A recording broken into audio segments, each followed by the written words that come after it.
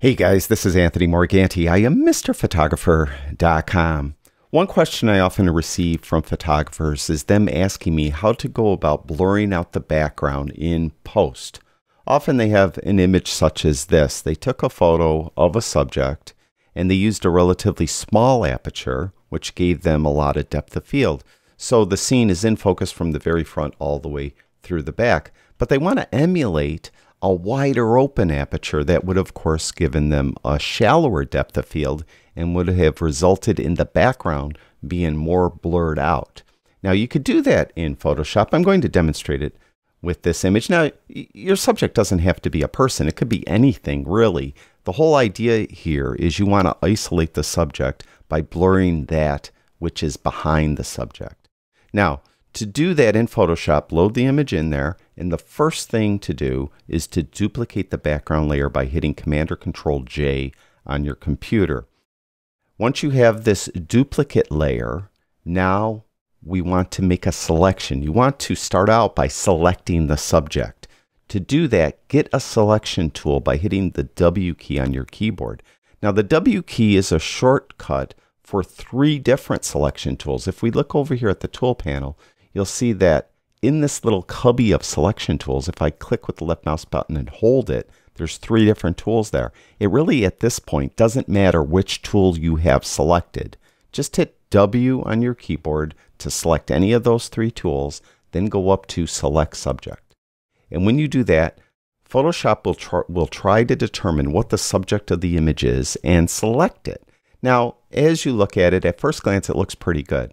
But if we look a little closer, it didn't select the entire stool that she's sitting on, and it didn't select part of her sneaker. So now we need to get a very specific selection tool. We need the quick selection tool. So if you click with the left mouse button and hold, you want that tool right in the middle here, quick selection tool. By default, it should be on the middle brush, which is the plus brush. And if you look at the selection tool itself, you'll see there's a tiny little plus sign in the middle. That means we're going to add to the selection.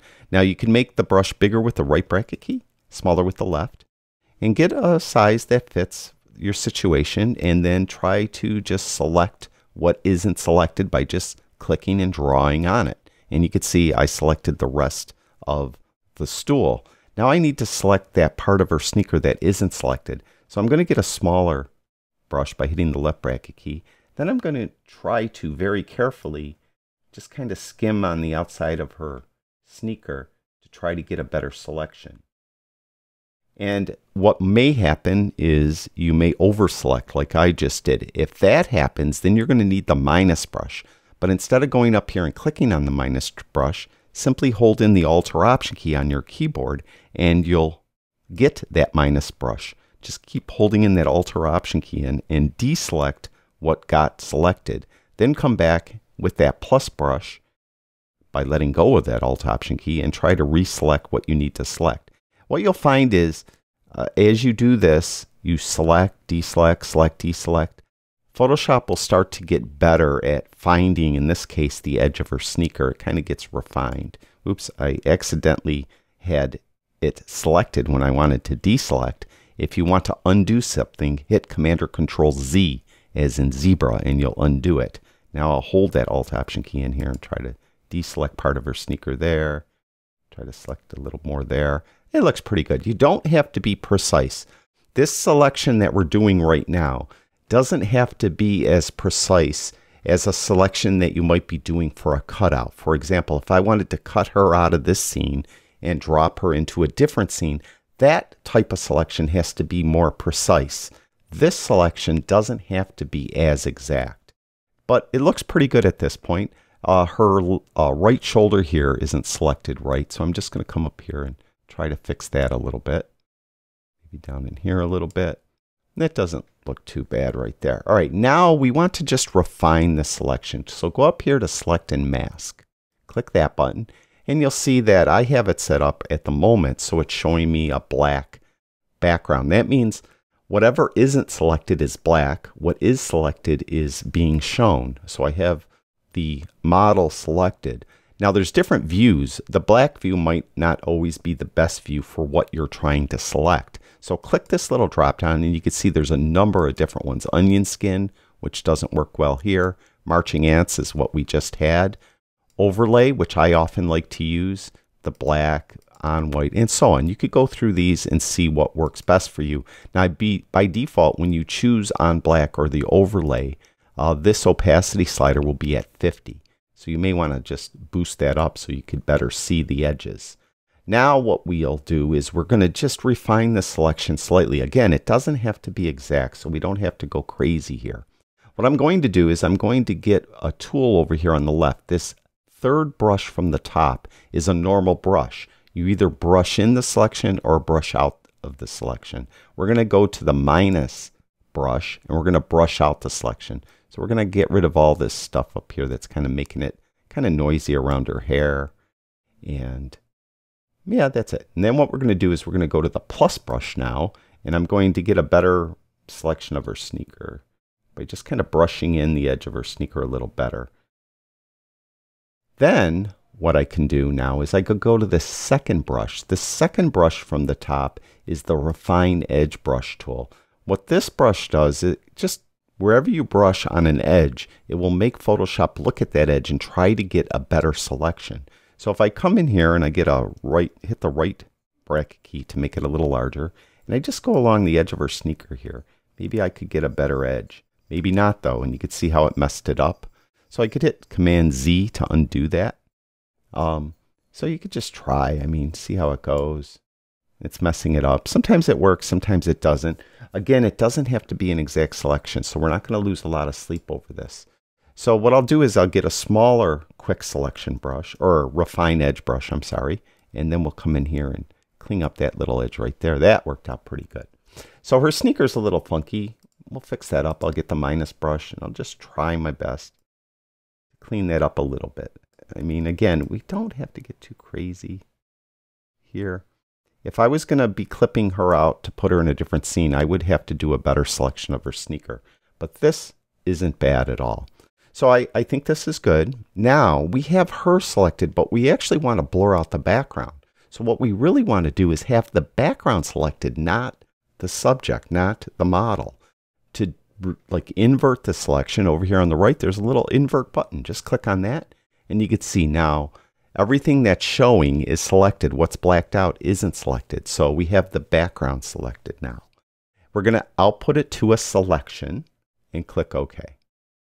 Now you'll notice we have the marching ants again on that top layer. And the marching ants go around the outside of the model and around the boundaries of the image. So that is indicating that the background is selected. Now, anything I do to the image from this point, or this layer from this point on, will only be affected or be affecting what is selected. Let me show you. We want to add blur to this. We want to add lens blur. So we're going to go up to Filter, down to Blur, and then down to Lens Blur. Now, lens blur is uses a lot of computer resources. And if you're using an older computer, you may find that lens blur is really a dog. It doesn't work quickly. If that's the case, instead of using lens blur, try Gaussian blur. Gaussian blur will give you a similar effect, and it works well, and it doesn't use as many computer resources, so it should work a little more smoother on older computers. But I'm going to use lens blur. We'll go there, and you can see it opens up this dialog box. And even on my computer, which is pretty fast, it's kind of slow. And you can see already it added a kind of a default amount of blur to the image, and you can see that it's blurred out that background. Now there's a couple things we should go over here on the right hand panel. First of all, depth map. We're not using a depth map. That's another file that shows depth in the image that kind of gives an indication of what the depth is of the image, that she's more foreground, the bookshelves are more background, and so on. So we're not using that. What we're going to do though is we're going to simulate the type of iris that the aperture blades are inside of a lens. You have a hexagon, octagon, a triangle. Each will give you a slightly different type of blur. And if there's any specular highlights in the image, for example, if this was an outdoor scene and there were street lights in the back, these different types of blades would look, the blur would look different, more noticeably than they will on an image like this. So you could try different ones and see if it does anything. In this scene, it's really not going to do too much. Now, the radius is the amount of blur. If I go up, you could see once it renders that it just blurs it out more. If I go to the left, it blurs it out less. So you can see how it's kind of slow, right? It is kind of a dog as far as using a lot of computer resources. Blade curvature, again, on this image, it's not going to do that much. This will happen more when you have a specular highlight in there. Rotation of those blades also might affect it. Specular highlights, if you did have, say, a street light in the image, the brightness of those specular highlights get affected here.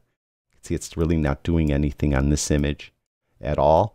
And then this final part, you could add noise to the background if you wanted to. And you could see how it adds noise, uniform or Gaussian noise. You can see how the distribution of the noise.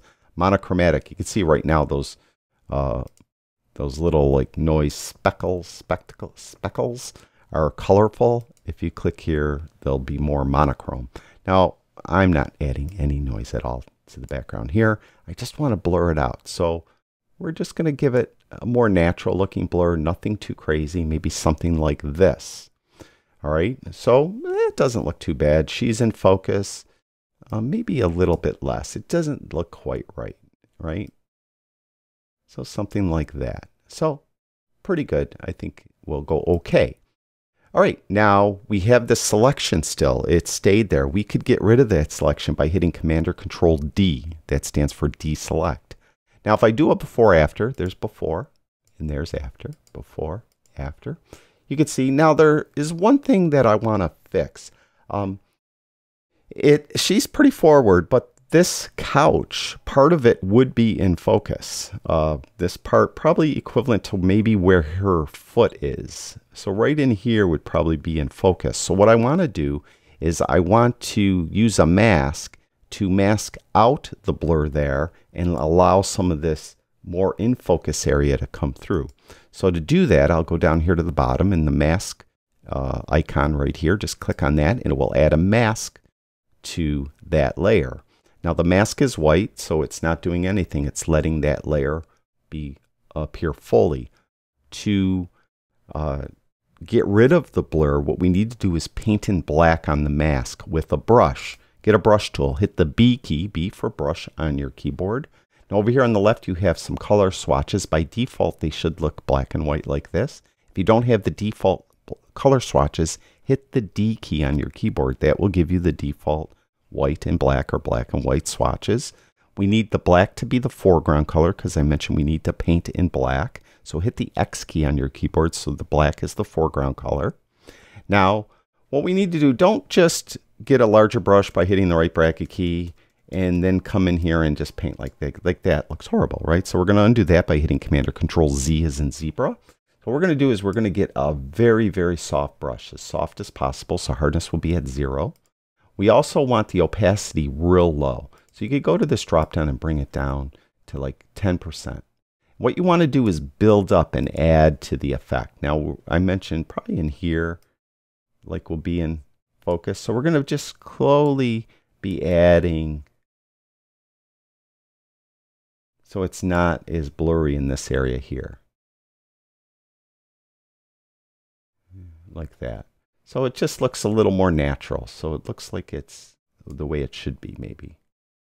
And we'll just come in like that. Now we'll do a before after. There's before and there's after. So you can come in here and just add to it.